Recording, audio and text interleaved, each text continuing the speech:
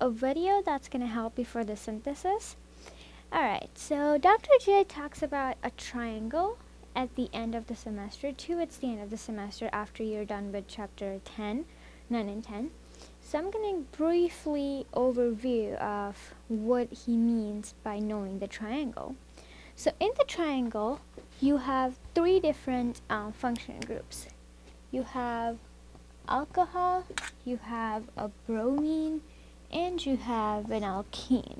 So these are the three different function groups that you should know how to go back and forth to all of them to be very good at the synthesis. This is going to help you for the final exam synthesis problems or roadmaps or whatever he asks on the exam. Alright, so let's ask ourselves, where do we learn these concepts? Where do we learn these reactions? So the first one that you have learned is, let's talk about alkene. Alkene is the first reactions that you learn in chapter 6. So let's talk about alkene first.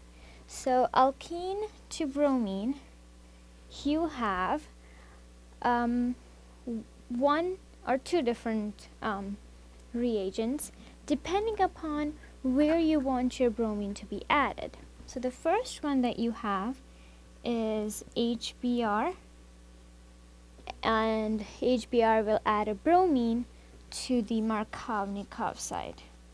So this is your first way of making it. Second way is HBr with peroxide. So that will be anti-Markovnikov side.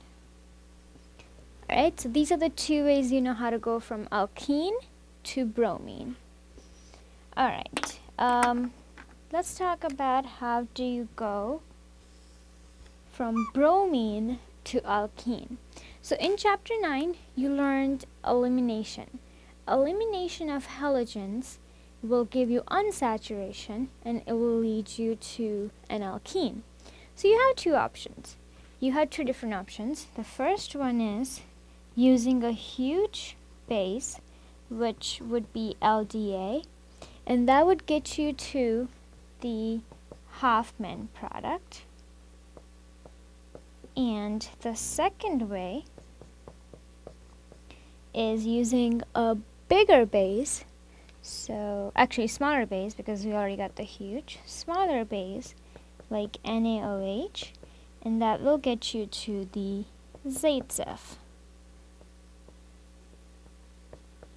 product. So these are the two products, two kinds of bases you can use, and that will get you to two different products. Hofmann is where you have less substitution,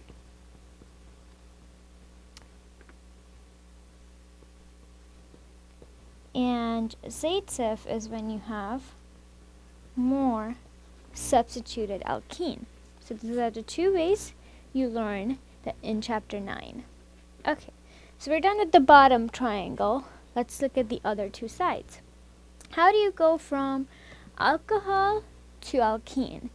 So from alcohol to alkene, you learn something in chapter 10, which is H2SO4 with heat. That will dehydrate your alcohol and it will get you to alkene. So all of these ways that I'm telling you has to be one way. There are other ways. Of course, you can convert alcohol to bromine and bromine will take you to alkene as well. But that will be two steps. So whatever the triangle is asking you, it's telling you to do everything in one step. Okay, so this is the way how you go forward. There is only one way. Okay, and what about backwards? How do you go from alkene to alcohol? So there are three different reactions that you learn in chapter 6. So let's write down all of them. The first one is oxymercuration, demercuration. That's the first one. Second way, the first one, oxymerc demerc, is the one with mercury, the HgOAc2 reagents. The second way is hydroboration. So this adds Markovnikov. Hydroboration is anti-Markovnikov. And the third and last way is water with H+. That will get you to alcohol as well. And this is carbocation mechanism. So that's also going to be where it's more stable. So that's going to be Markovnikov as well. Okay, so we're done with two different sides. Let's talk about the third side. Let's see how to go from bromine to alcohol. Bromine to alcohol, you learned that in chapter 9 as well. The substitution reactions, where you can use NaOH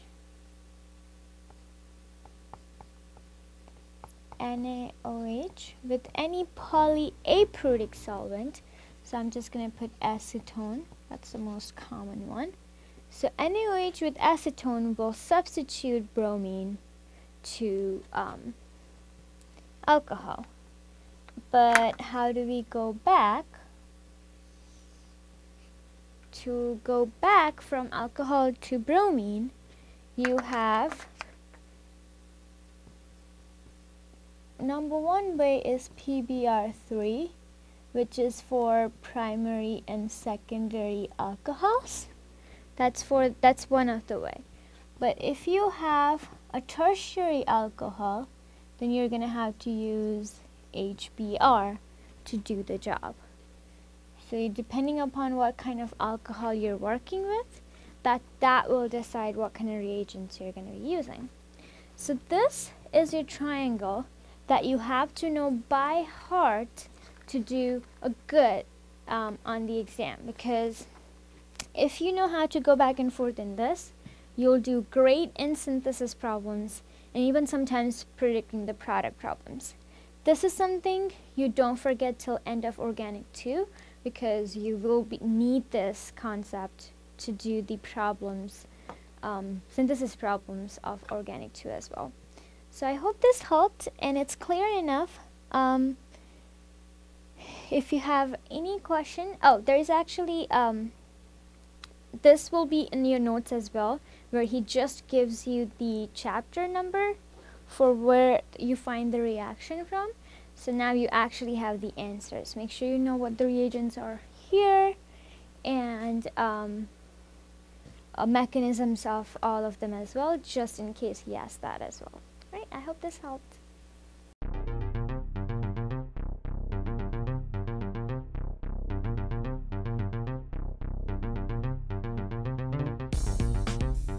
The Teaching Center, UF's Learning Resource Center.